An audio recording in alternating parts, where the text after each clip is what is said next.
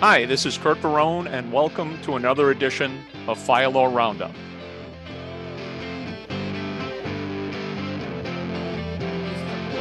So let's start off in Pennsylvania. Or I'm sorry, No, Louisiana, not Louisiana. Pennsylvania, Louisiana. Louisiana. Sorry. Yep. What's that? So what we're going to talk about today, what the Office of the Inspector General in Jefferson Parish, Louisiana has found is a nationwide issue. Curt and I speak about some of these issues all the time, but what happens, what they found in Jefferson Parish, Louisiana, the Inspector General did a report, and the OIG, Office of the Inspector General, OIG found that there's about $28 million of questionable spending by volunteer fire companies, including $8.5 million that the OIG concluded was just misspent. And this is a 10-year study between 13 and 23. They recommend some changes. And I want to tell everybody here, right? If you haven't seen Curt and I screaming about some of this stuff, you haven't been paying attention. But this goes a little farther, and none of this is uncommon. We just spent, I obviously won't say who, but we just spent, my office spent some time reviewing the financials, which we do all the time, of a fire company. And it was shocking, well, not shocking, unfortunately, to see what places spend money on. So let me start with this point before I go through what the OIG found specifically, because none of this is shocking, right? But we have to keep the public's trust, whether you're a fire department, whether you're not. And you're going to hear that theme, public's trust, throughout this video today, because we're going to discuss another part which talks about the public's trust in a very different context. But here, the OIG pointed out things that are very common, right? So they started with, in this 23-page summary report, talks about financial irregularities.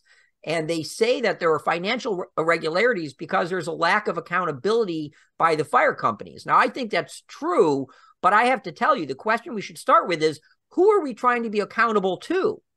And I think most of the fire companies, and don't get mad at me for attacking you, because, right, if you're getting upset, you're probably one of the people with, or one of the departments with problems, right? If you're not upset, you're like, yeah, so what? So, the accountability we need to have is not to the fire company itself. Yes, that's part of it. But the accountability we need to have is to the public. So we have this attitude in the fire service that we want the public out of our finances. It's not their business.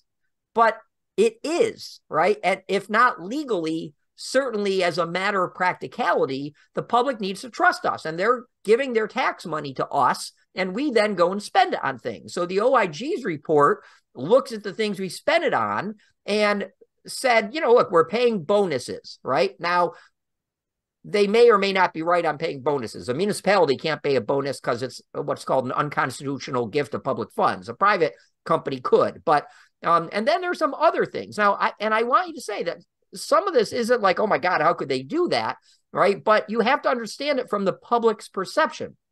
So, for example, use public funds to purchase flowers and pay for parties. Well, we call that respect, and we call that, sunshine funds, right? We're taking care of those of us who are sick. So that may be the flowers things or congratulations, right? But it's showing that the fire company cares. But in the public's mind, that's not the case, right? In the public's mind here, they're saying, how can you buy flowers, right? We want you to buy hoses, not flowers.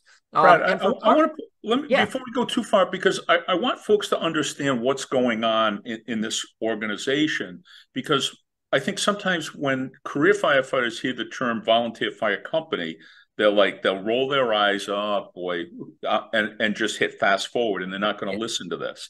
And that's a mistake. These are, by and large, career departments. They're overseen. They're basically, the employer is a volunteer fire company. And I'm sure at one time, each of these 12 entities was fully volunteer. They are no longer. The name still says volunteer. So, right. And if you look at the report, they have the total number of career personnel and volunteers. 4 of them don't have any volunteers. So basically, you have a volunteer fire company that has no volunteers. Okay, right. So and that makes a big difference here. Well, right? it does, Because but you I don't. think the principle that we're talking about goes beyond just volunteers and volunteer fire companies. Very good point. It goes to our credibility in the public's eye, and the public at the end of the day controls the purse strings. Yes, through elected officials, but at the end of the day, and when they lose confidence in us, then we've got a bigger problem, because then when we really need a new truck or we really need to replace hose or SCBA or whatever it is, They don't trust we're us. going to have a problem with our messaging. Right. And that can be fatal to some organizations. But here I don't know, because there are too many generalities. Were they saying, well, you have no volunteers, but you're buying flowers and having parties, right? Yeah, no, So, they didn't say that. That it was right. just that money was being misspent. It was public funds being spent on things like bonuses, and flowers and parties. But Food and restaurants and when you think about a volunteer fire company, historically, they were not they were not funded through taxpayer money. They were funded through donations and ham and bean suppers, and you know what I'm saying, pancake right, breakfasts, and right, that's how they were funded back in the early 1900s. Well, you can't buy $1 million engine with bake sales. And we realize that. So now a lot of the practices, obviously, the funding mechanisms have changed, but the thinking that it's our money and we can do what we want, and we can give right. the middle finger to the elected officials and anybody who doesn't like the way we spend it. Now that kind of mindset is problematic, and I think that's one of the big messages here. But if I'm a true volunteer fire company watching this, I'm saying, wait a minute, we can't buy flowers and parties and go to restaurants and food, and I want to go through the rest of the list. But Sure. the answer is you can, but you have to understand the public's view, and it has to relate to recruitment, retention, not, hey, let's just go out for dinner, on the company's fund here, right? There has to be some direct tie to recruitment, retention, or the volunteer fire service or whatever. For example, right? So the OIG didn't like that the fire company spent money on food. Here's my thing. I would pay for every single meal of a volunteer firefighter or EMT if they're in the station. If they're in the station during lunchtime, staffing the station, I would say support putting food in the station. If that's what it takes to get a volunteer there, then do it. So the OIG may have a very different view. I'm not defending or attacking the OIG, but what I am saying is we better look at this from the public's viewpoint and be able to defend it. If it's just, hey, anyone who wants to go out to a restaurant on us for no reason whatsoever, take the money and go, well, that's different than we stock the refrigerator so people will come and stay at the station, right? But there's other things they went through. So, and I dispute for a lot of reasons, but they say, like, use public funds for non-employee expenditures like cell phones. Now, that could be some ignorance, because as we all know, companies like, I Am Responding and a bunch of other apps, right, our cell phone now is a tool. This is a tool. This is like our pager. Tells us how to get to the call, where the hydrants are, right, notifies us of the call. And it gives us access to pre-fire information. Yeah, in our pre-planned database. Yeah. Right. And normal internal communications. I mean, so many things. Our phone is the pager of the 21st century, right? So I don't know, when they say cell phones here, well, was it legit or not? Or was it the secretary and the treasurer who are volunteers who needed a cell phone, or the president of the board of directors? I don't know. But, there are, now, when we transition to other things, for example, wasted public funds on late fees. I agree. Late fees, or things like I see all the time, sales taxes being paid, right? You can't do that. But this report is a report that nationwide we should be, because these issues are not about this parish in Louisiana, right? And the reason you put this up, obviously, is because these are widespread nation issues. But if you're upset about some of these, how can they say you can't pay money on some of these? Well, the answer is you may not be wrong spending money on some of these. On the other hand, you have to look at the public's perception and explain why you're doing it. Like the food, like the cell phone. It can all be seen in multiple ways. There was one weird one though.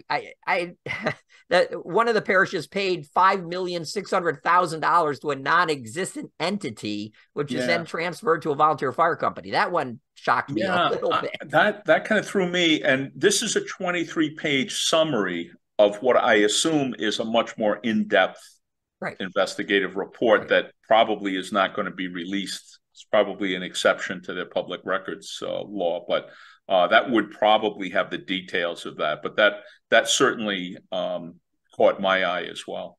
Right. But I guess I'll end this one by saying departments need to bring in an outsider, like you or me. I'll be self-serving here, but like you or me, and needs to go through the books and the expenditures. And I have a company that does this, right? Fire Service Financials. And this is why we do that, because you need to be looking at your expenses, both from a professional's view, whether certain expenditures are appropriate or not, and you need to be doing it from the public's point of view, so that when you're asked, you can either defend it or you can say that we stopped doing that, one or the other. But it's very difficult to have your own insiders who are benefiting from this money come in and review your own expenditures in your books. You're not unbiased. So I am encouraging the volunteer fire service, and look here, if you're an employee, right, a total employee-based organization now, your same organization, to bring someone and conduct, it's not an audit, right? It's not a CPA's audit, because they look at different things. It's really an appropriate, a review to determine if the expenditures are appropriate, proper, et cetera. Because the OIG goes on and says that a lot of this is because there's not proper training for directors and officers. And I will say, like my firm, we just held a training, a board of director training. The room was packed. We had to cancel it. We had 80 people there, and we didn't expect that great of outcome, which is good, but it just shows this type of training is needed. And you and I, frankly, need to be doing this training throughout the nation. I will tell you, if you're a fire company, we should look at we have an upcoming bylaw session, which they should look at your website for. And what's the date of that again? Do you remember? November 30th, I think. Yeah. Yeah. So that's an evening webinar too. Folks just looking at it may miss that, but it's going to be at 7:00 at night Eastern. So. Right. And the topics we'll discuss there will go towards the comments that we don't have proper training and understand the law, but people do need to start getting training on their responsibilities as directors and officers of a not-for-profit corporation. And that will go a long way to help. So. Absolutely. And yeah, I think another big theme that I took out of this, the fire protection in this county or parish should not be delivered by volunteer fire companies. They're past that. They should be consolidating and becoming municipal departments. Because of the amount of career personnel that they've got. And when you get into a municipality, most municipalities already have these financial control systems built in, whereas the volunteer fire companies don't. They've got to rely on their bylaws and a lot of the other things, which it's not impossible for a volunteer fire company to put them in. And I think your bylaws training is going to get to that. But the municipality, once you go to a municipality, you're under state law requirements for purchasing and so on, ethics and some other things that are, going to kind of take care of themselves once you're a municipality. And of course, the volunteers. And look, as everyone hopefully knows, Curt and I are volunteers, right? We're not attacking volunteers. We have decades of volunteer experience, but this is just the reality of money's getting tighter. The public's getting smarter. The public is looking, and what we got away with before isn't going to fly, whether it's intentional or just bad management. You need to start looking at your operations.